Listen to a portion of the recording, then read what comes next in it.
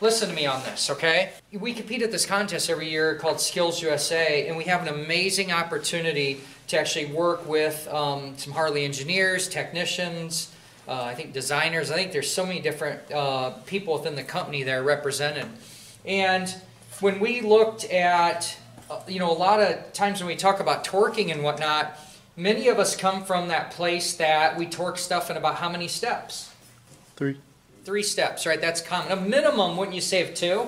So if you see a torque spec of something like 30 pounds, it's common that you might go 15 or 20 and then go to the last one. Does that make sense? With that understanding in mind, when we were at this contest that Harley Davidson was putting on, they were making comments how people were torquing some of these small fasteners and they were doing it in multiple steps and how that it was taking time. And my mind was blown. So I'm like, whoa, everybody torques in multiple steps. And they said if they needed that fastener torqued in multiple steps, so if they wanted us to go to 50 inch-pounds and then 90 and then 120, they'd tell us so. They say that when they say 90 to 120, kick it 90 to 120. I had one challenge with that, okay? You guys, and I know many of you are watching our Every Mechanic Should Know playlist, that theory completely works if you understand how to install nuts and bolts. And when we install nuts and bolts, our first thing we do is we just kiss the fasteners. That's what we call it. We have a little joke around here. Just kiss it. Don't marry it. Don't make it one piece yet.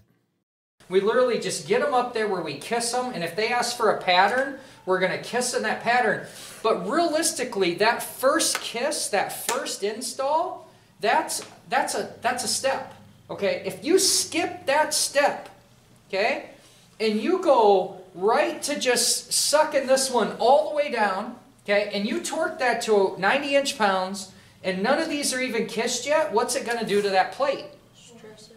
It is going to stress it, or whatever part you're putting on. In this case, that's going to be a problem. So let me make sure that we're understanding that, okay? The Every Mechanic Should Know part is that, yes, if a service manual only gives you one torque spec, and you're thinking about flat rate, boom, and you're like, I want to make time. I don't want to, if I multi-stepped every fastener on this whole engine stall, I would add an hour of time to that job, right? We're not getting paid to do that. But we also have to understand that our multi-step, that first one, that kiss one, that's what it is. Now, you're not going to see and have a belief that if it's supposed to be torqued to 150 foot-pounds, I don't believe anybody out there saying just torque it in one step, okay? They're going to have that understanding that as a mechanic, there's just things you do and things you don't do. Does that seem fair? Yeah. Okay, so I just wanted to be clear on that. So you guys know I'm on a pretty passionate quest to really make some changes in technical education, how we deliver it. All right, so you might be asking yourself, who's this Shane Conley guy that thinks he has anything to say, or why would he take on something Harley Davidson University or any manufacturer, for instance, has to say about a topic? And man, I asked myself that same question. I was like, why am I struggling with this whole deal? They said torque it in one step, torque it in one step. I mean, I don't have an engineering degree. I'm just nothing, that special. I'm just a guy. But as I chewed on it and I came back to teaching, I thought, man, I'm going to, there's no way. I know I learned it somewhere. I'm going to figure out where I learned it. I've really been challenging myself to think that way. Don't just assume you know something. Discover it, find it. Where was it at? So I dug through all my textbooks. I got tons of them here. And I pulled out my favorite old trusty service manual that I love is the Honda Common Manual. And after this video, I'm going to make another little video about this. And I'm also going to make a little video about Harley University, Dale Cohn's book that we have in our curriculum now that is amazing. Amazing, thank you. I'll make another little video. But just in the summary here, let's talk about this. So I opened up Honda Common Manual and I get to their general section on fasteners. And what does it say? Torque in multiple steps. Woo! I'm right. Yeah, I learned it somewhere. And so I just thought, how can this be? And then I looked in some other service manuals and saw that they didn't list to do it multiple steps. And I saw more and more material, and that just hit me like a ton of bricks. Here's what the deal is. We all agree on the same thing. Every one of us. Those people at Harley Davidson University that day, they 100% you torque in multiple steps. What they're telling us is that we didn't need to set our torque, gauge in multiple steps. But every single mechanic on the face of the earth torques in multiple steps. We just aren't calling the first step necessarily a torque step. We aren't, a specified step. And my whole struggle with the, torquing something, to a max number is the fact that you have to make sure that you kiss. And I talked about that in the video on how to do that, so I won't go into that again here. But I think that it's very, very overlooked in a lot of entry-level skill sets. That first step of kissing realistically is a torque value. It's not measured. It's still a tightening to a kissing level and just pulling that whole part down even.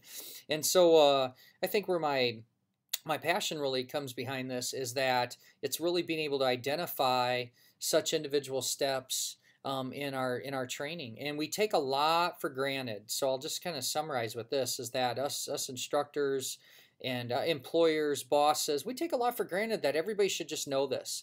And it's the whole foundation behind this playlist is that we don't do that. We make sure that when we give instructions or we teach or we coach or we mentor or whatnot, don't take anything for granted.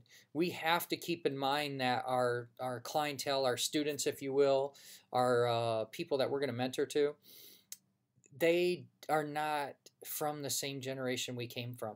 I'll tell you though, I'm not getting a big political thing or anything else, but this country, it's in deep trouble for just the accountability and integrity that we typically see. It's just not like it used to be. I mean, geez, I think about the men that came alongside me and taught me. They taught me well, and I'll honor them. I'm going to honor them and how I do my own work and try and even do it better. I think there's a lot of people out there that didn't have mothers and fathers that came alongside them, real encouraging and taught a lot of those ethics. So we have them. They're in front of us. We can capture it, try as much as possible. And that is a pretty dang long summary for just being wrapped around the fact of tightening bolts for the first step. But I want to thank Harley-Davidson University. I want to thank numerous people that continue to teach me, continue to make me better. So anyway, have a great day. Keep on wrenching.